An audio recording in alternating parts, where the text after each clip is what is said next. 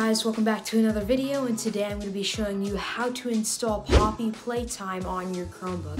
This has been a highly requested video for a while, so I said, hey, why not? Let's just do this video already. So here it is. I can't wait to show you guys how to do this on your Chromebook. But before we start today's tutorial, make sure to give this video a like and subscribe to my YouTube channel so you can hit 40,000 subscribers. It'd be an insane milestone, closer to 50,000, which is our bigger goal. And you also might want to go follow my Twitter, linked in the description below. I post YouTube updates, random stuff, and if you're interested, just go check it out, linked in the description below.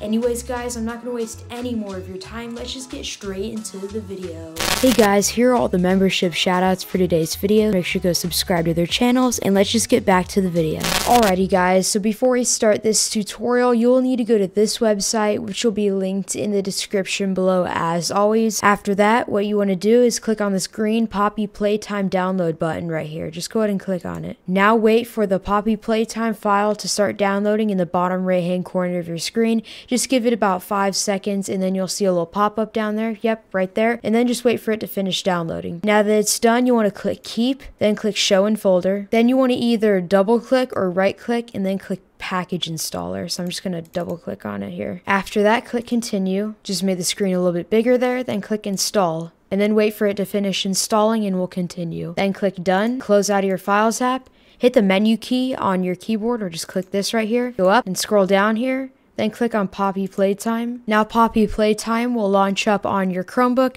Just note this is the mobile version, but WASD still works, and you will have to use your mouse to drag a little thing in the corner over here.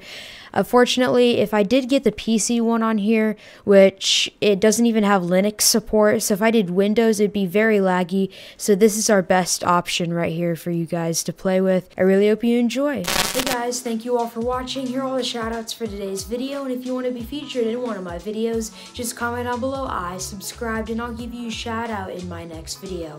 Anyways guys, I really hope you enjoyed today's video, and I'll see y'all next time. Bye.